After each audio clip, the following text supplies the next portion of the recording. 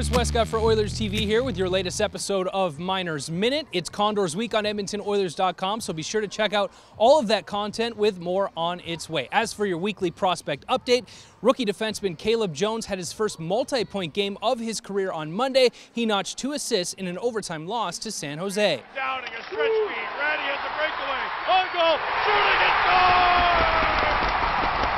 That was Ty Rattie, who continues to lead the team in scoring and had back-to-back 2-goal games last week. Bakersfield is piling up some points with just 1 regulation loss in their last 9 games.